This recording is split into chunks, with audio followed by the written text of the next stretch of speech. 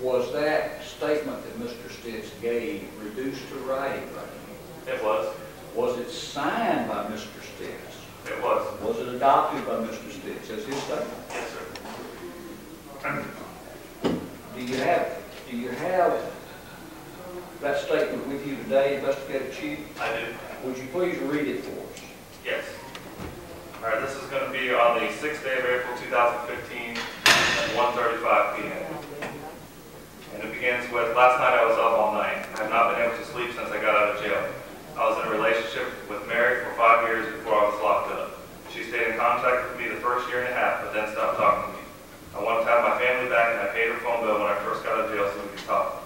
I wanted to check on her and the grandkids. I did everything I could to take care of her. This morning I went over to her friend's house and knocked on the door.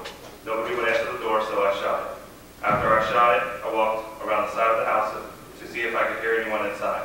I heard someone moving inside, so I went around back and pulled the air conditioner out of the window. I crawled through the window and went inside the house. Someone was in the bathroom and had the door closed. They would not open the bathroom door, so I shot through it. I heard Mary said that she had been hit. I tried to open the door, but she was up against it. I finally opened the door and we started to fight over the gun. She had the barrel and I had the bottom part. The gun went off when we were fighting over it. I did not know if she was hit, but I saw blood. We were still fighting for the gun and I was able to get it from her. I hit her with the barrel in her head or top half of her body. I left the bathroom and went out through the window I came in. I did not intend to hurt Mary. I went over to the house to deal with the guy friend that she was dating. We had a car accident and my truck hit his in the rear. The brakes on my truck went out, but he lied to the police and told them that I tried to run them off the road. I love Mary more than I love myself and wish I could take back what happened.